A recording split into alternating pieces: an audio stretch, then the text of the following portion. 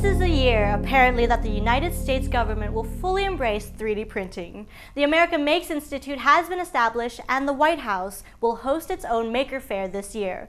We also reported recently on 3dpi.com that members of Congress have established a Makers Caucus. As if interest in 3D printing technology by those in D.C. wasn't already enough, a new digital manufacturing lab will be established in Chicago. President Barack Obama made the announcement on February 25th that the Department of Defense has awarded $70 million to Chicago-based UI Labs to create the D3digital Lab for manufacturing. $250 million more will be contributed by industry, academia, government, and community partners, giving the institution a total of $320 million to get it up and running. The Digital Lab is not too dissimilar from the American Makes Institute, except that it will receive significantly more funding from the federal government. Some of the listed partners overlap with those of American Makes, and when they don't, they still share similar spaces in industry.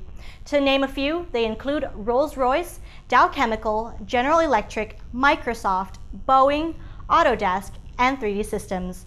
The Digital Lab is introducing an interesting new concept called the Digital Manufacturing Commons, or DMC, an open-source online software platform for real-time design and manufacturing collaboration that allows users to share data during the design-make process and across the product's life cycle, according to Digital Labs.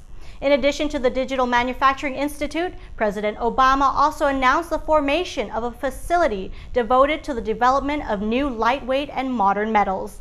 Along with American Makes and other innovation hubs being established in the National Network for Manufacturing Innovation, it looks like the United States is attempting to compete against the rest of the world at high-tech manufacturing.